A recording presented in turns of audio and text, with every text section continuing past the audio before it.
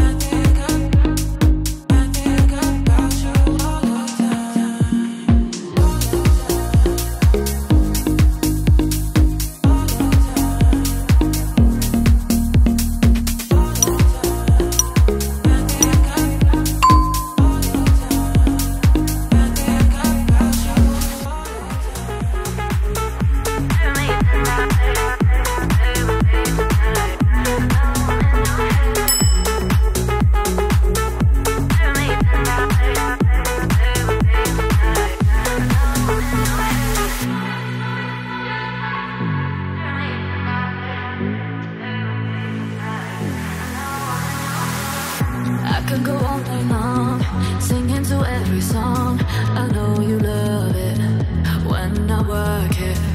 I could go all night long, singing to every song. I know you love it when I work it. I know I'm in your head. I know I'm in your head. But she's laying in your bed. I bet you wish I was there instead. I know I'm in your head.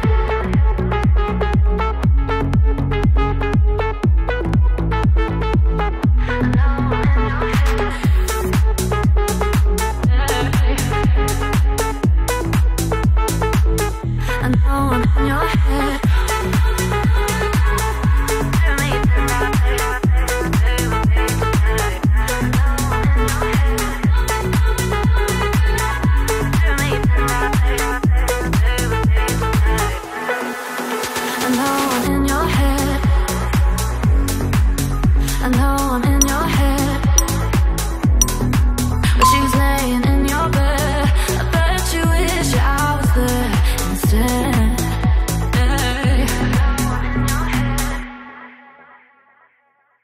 This exercise is a Russian row. I'm doing it from a bent over position, making sure I'm keeping my back flat and keeping my knees soft in order to protect my lower back. Now, I love the biceps engagement in this exercise. I'm lifting the dumbbell to one side and completely passing the center of my chest and working my way to the other side. For the second exercise, we'll remain in that bent over position and work some piston rows. A piston row is much easier than a Russian row. Lift the dumbbell to the center of your chest and try to keep your elbows tucked in by your ribs the whole time. Focus on big range of motion.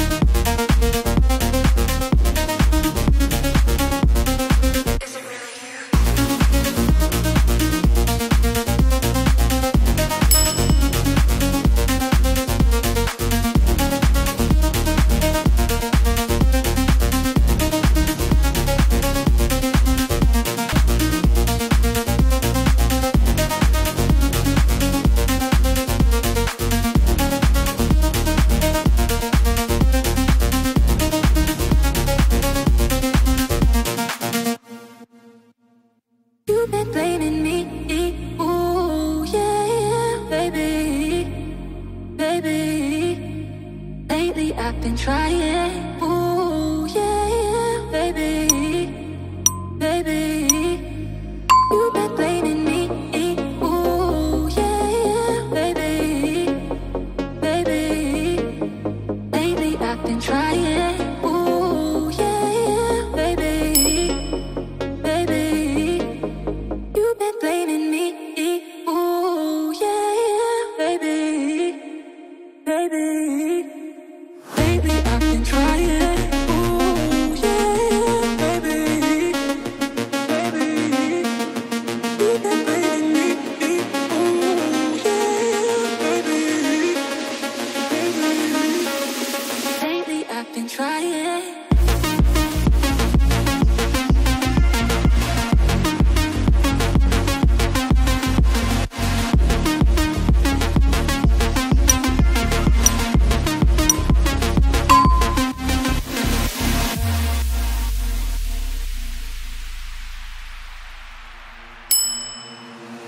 Is it really you?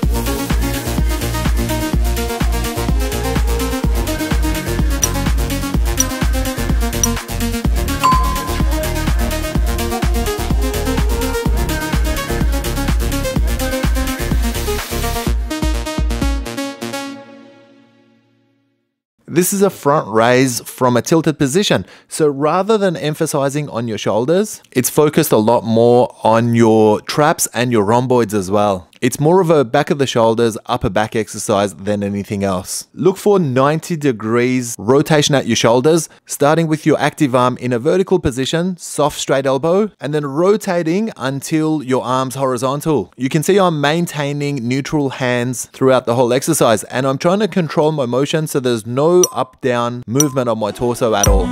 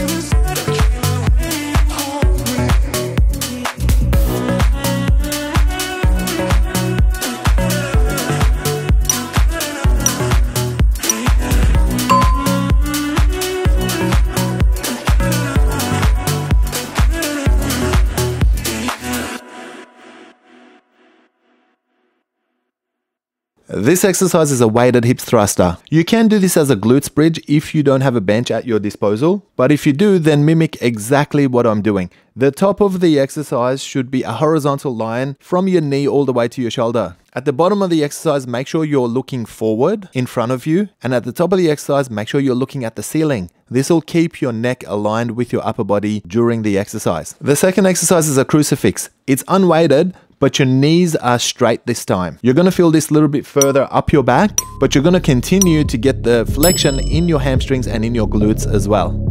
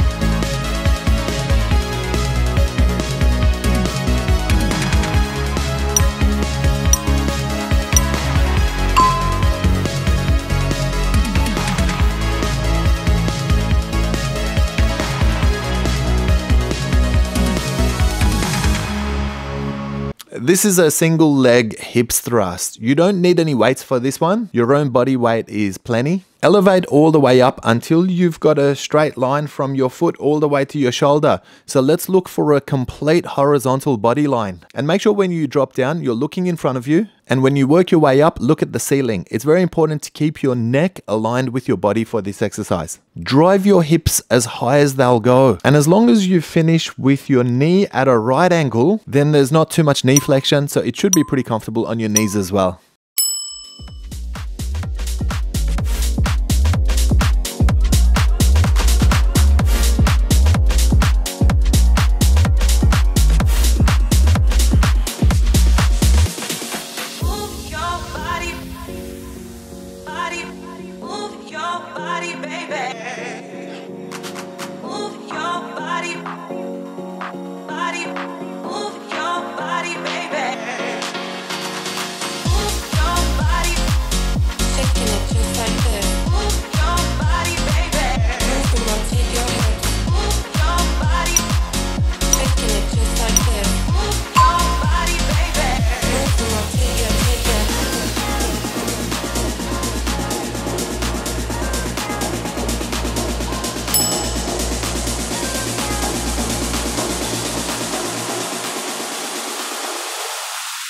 Shaking it just like this.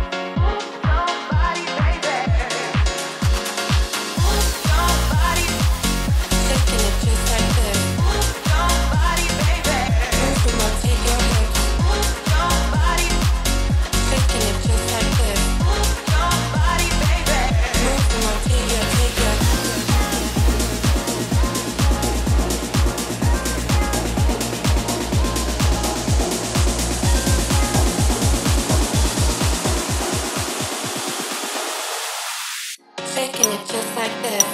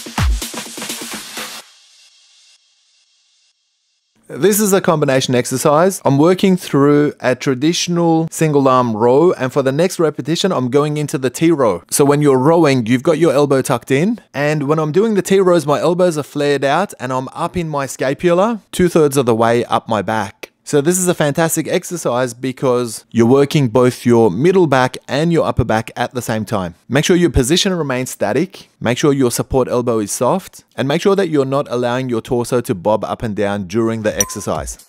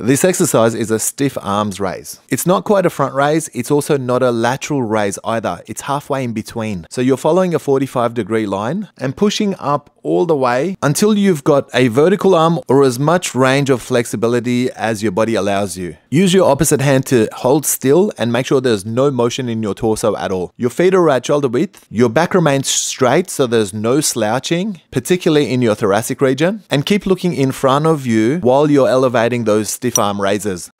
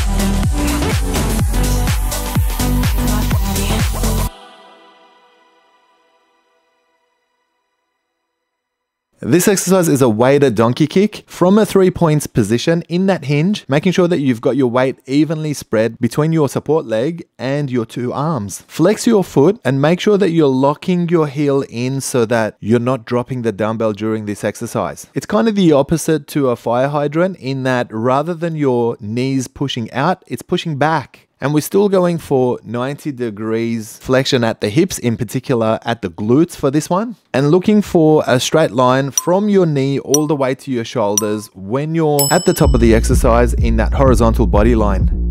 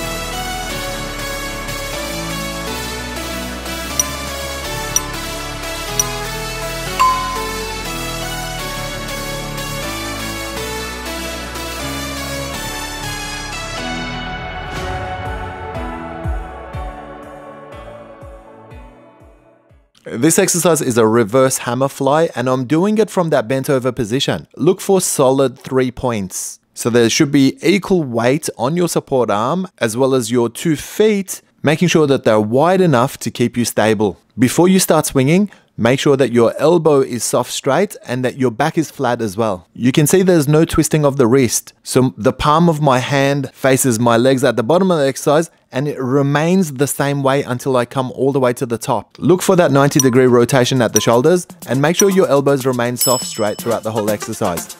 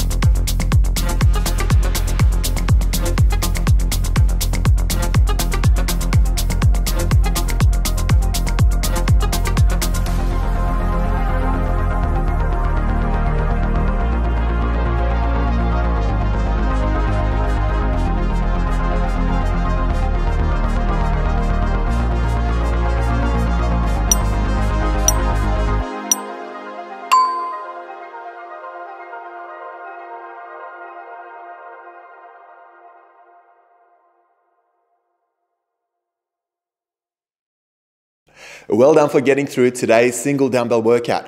I trust you enjoyed the process and you're pumped and looking forward to the next workout in this series. Now's a great time to cool down with some static stretching. I've left a link at the end of this video for you to cool down and stretch with our physio Daphne.